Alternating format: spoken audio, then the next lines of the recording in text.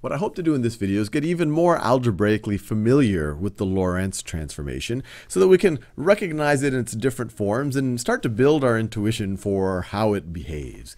So let's just write down the Lorentz transformation, or at least the way that I like to write it. So let's just remind ourselves, if I'm in my frame of reference, I'm floating through space. So I could say S for Sal's frame of reference.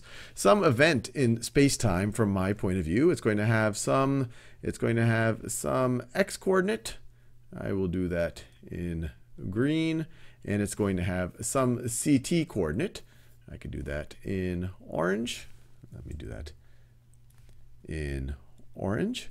So the Lorentz transformations are going to go from coordinates in my frame of reference, space-time coordinates for an event, to my friend's frame of reference. So we could say that's the S prime frame of reference. And in her frame of reference, the event will have space-time coordinates x prime. Let me write it this way. x prime, comma, ct prime. I'm really having trouble switching colors today. ct prime. And so let's just write it down the way I've written it down in the previous videos, and then I'll do a little bit of algebraic manipulation so we can recognize its different forms. So if we want to get x prime, so we want to figure out x prime, we see that it's going to be based on the Lorentz factor times x minus a scaled version of ct. And the scaling factor is beta. And we will redefine beta in a second.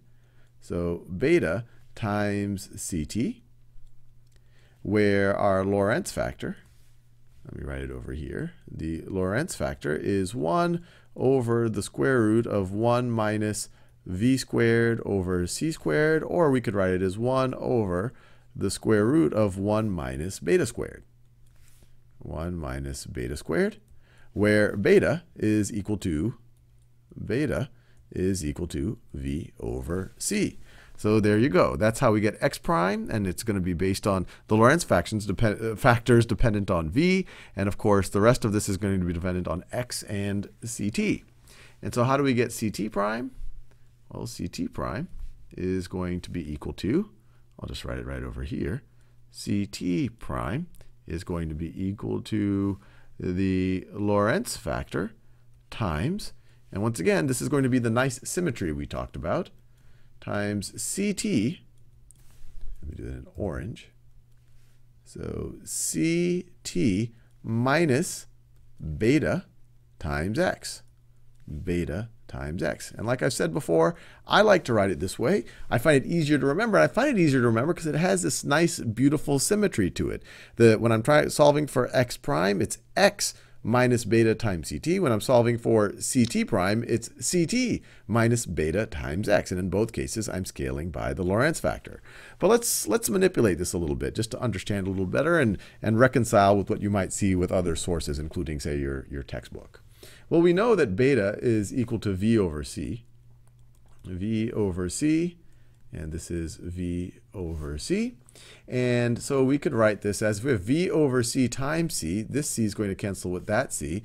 And so we could rewrite this as x prime is equal to the Lorentz factor, gamma, times x minus vt.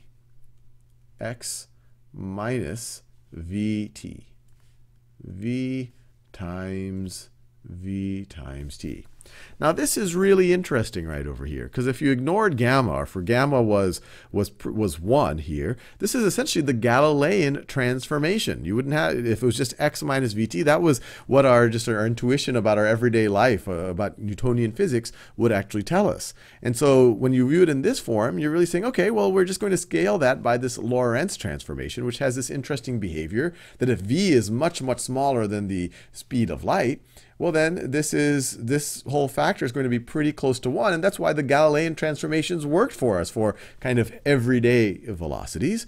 But then if v starts to approach the speed of light, this thing blows up, and we get a very different result than with our just traditional Galilean transformation. Let's think about what happens over here.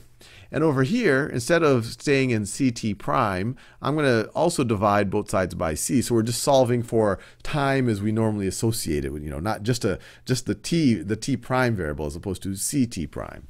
So let's also divide both sides by c. So you divide by c there, and you can divide by c there, and you can divide by c there. Those c's cancel, those c's cancel. And so we're left with t prime is equal to the Lorentz factor, times t minus, now you're going to get v times x, and you're going to divide by c twice, so over c squared. So vx, v times x over c squared, And this is actually a more typical way, both of these, of seeing the Lorentz transformation. The reason why I don't like this form as much, even though this does have the neat kind of, when you look at it, it looks like you're just scaling up the Galilean transformation, is that you no longer see the symmetry there, and you should see the symmetry there because we're talking about space-time. We're not talking about this independence of space and time. And we saw how the angles in the Minkowski diagram, how those were symmetric, the angles between the regular or the unprimed axes and the primed axes. And so what I don't like about this is you no longer see the symmetry, while you did see it the first way that I wrote it. And frankly, I find this harder to remember. But let's just think about what happens here when v is a very small fraction of the speed of light. Well, as we already said, our Lorentz factor is going to be pretty close to 1. And if v is a very small fraction of c, well, then this second term right over here is going to be pretty close to 0. And so if v is a small fraction of c, then this thing is going to get pretty, so let me write this down. So if v is much less than c, then this is going to reduce to t prime being approximately equal to, because our Lorentz factor is going to be pretty close to 1. This is going to be pretty close to 0, so this is going to be pretty close to t. Likewise, for v much lower than c over here, our Lorentz factor is going to be pretty close to 1, and so x prime is going to be approximately equal to x minus vt. So for small v's, and small could even be the speed of a bullet, or even the speed of the space shuttle, or things that are just much smaller than the speed of light, 3 times 10 to the 8 meters per second. Well, that's why the Galilean transformations are pretty good approximations. So hopefully this starts to give you a little bit of intuition. Start evaluating this. Evaluate this for v's in our everyday life, and then see what happens when v starts to approach 0.8 times the speed of light, 0.9c, 0.99c. Think about what happens to the Lorentz factor, and hopefully you'll get an appreciation for how this whole thing behaves.